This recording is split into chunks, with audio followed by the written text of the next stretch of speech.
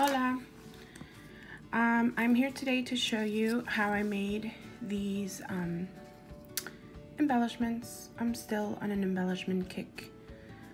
This time I used this punch that one of my friends sent to me actually. It's a really cute punch.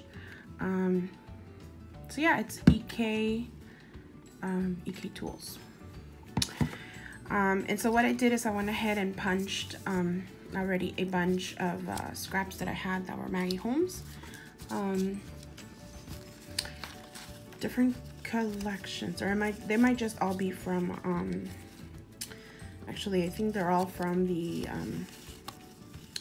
no, there might be some from Gather and some from the Bloom collection. So anyways, these are all the paper scraps I had, and then I also had some glitter paper, so I also did those.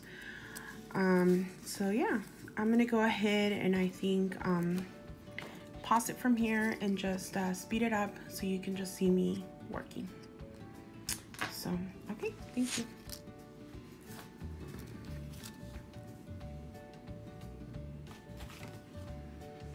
Oh, sorry, and these are I found these at Tuesday Morning a week ago, and this is what I'll be using. So that's the label that I used already. And then I have some of these from Hobby Lobby. I also have these out from Hobby Lobby. And I also have these like teeny little bows that I had gotten from the Dollar Tree a long time ago.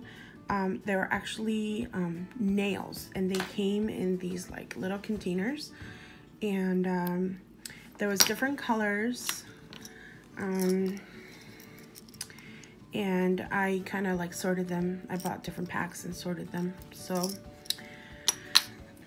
I also have some buttons that I had in my stash here. I don't know if I'm going to use those or not, but I have them out just in case I want to use them.